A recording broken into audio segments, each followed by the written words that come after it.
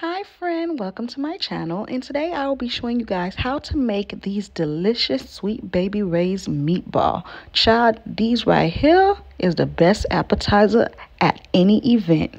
Stay tuned.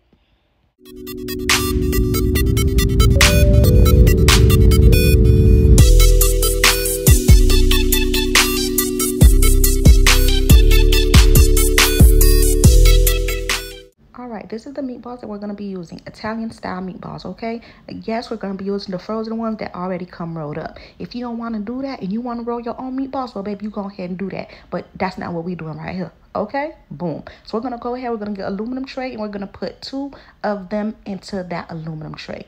Next, we're going to go ahead, we're going to add some seasoning to them, because you know they don't really taste like nothing right now. You know them people don't really know how to make no food like that. So you know we got to fix it up and put some seasoning on it, okay? So the first thing we're going to do is we're going to put 1/4 teaspoon of lemon pepper, 1/4 teaspoon of seasoning salt, 1/4 teaspoon of adobo, 1/4 teaspoon of onion powder, and 1/4 teaspoon of garlic powder. And if you're gonna come over here talking about something that's too much seasoning, that's why your food be tasting the way it tastes, because you always thinking it's too much seasoning, then your food don't be having no flavor. That's why it's the way it is. Okay. So just trust the process and go ahead and add the little seasoning to the meatballs. Some of the seasoning is going to go down to the bottom, okay? Because you have to remember, these are still frozen. It's going to go down to the bottom. But when you put it in the oven at 350 degrees for about 20 minutes, they're going to start to cook and they're going to start to soften up. And you know what's going to happen? That seasoning going to go ahead and they're going to stick to the meatballs, all right? So just trust the process. Just trust the process. Trust your girl. I know what I'm doing. I got this, all right? These right here is the barbecue meatballs that everybody going to be going crazy for. Trust me. Next, we're going to go ahead. We're going to start with our barbecue sauce mixture. I'm going to use some Sweet Baby Ray's barbecue sauce, the honey Sweet Baby Ray's barbecue sauce. That's the one I like. You use the one that you like. All right. All right. Then we're going to go ahead. We're going to put 1 cup of Welch's grape jelly. And for the people that's going to come here talk about some, oh, Sweet Baby Ray's barbecue sauce is this and that, and you don't need to add, baby, this is my recipe. This my recipe, okay? This ain't the healthy channel. It is what it is. This is how we want to make it, and it's going to be good as hell, okay? If you don't like it, go ahead and find you a healthy channel on how to eat celery. But this ain't it. This ain't the channel, okay? All right.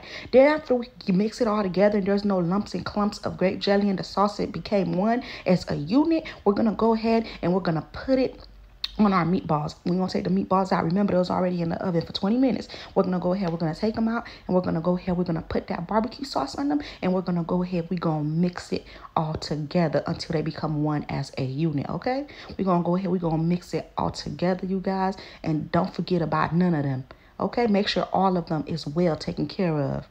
Unlike your baby dad, don't be making sure you well taken care of. But you know what? That's not my business. So I'm going to just mind my business, okay? Okay. So we're going to go ahead. We're going to mix everything until they become one as a unit. Once everything is mixed and every single barbecue sauce is covered, we're going to go ahead. We're going to place it back in the oven at 350 degrees for another 20 to 30 minutes, okay? That's how we're gonna make sure the barbecue sauce stick to the meatballs, okay? And that's another reason why we added the Welch's grape jelly to help it stick to the meatballs. And you see how now it's stuck to meatballs? It is done. You see how beautiful that look? And I went ahead and I sprinkled a little bit of parsley, just, you know, to make it look more appealing to the eye. And boom, baby, there you have it. Everybody going to be asking you who made these meatballs, babe. I'm trying to tell you. And they going to be telling you when you're going to have another baby when they come to baby shower, because the meatball's so good, friend. I'm trying to tell you. I'm trying to tell you. Thank you guys for watching. Don't forget to like. Don't forget to comment. And go ahead and subscribe to my video for more channels. Bye. Until next time.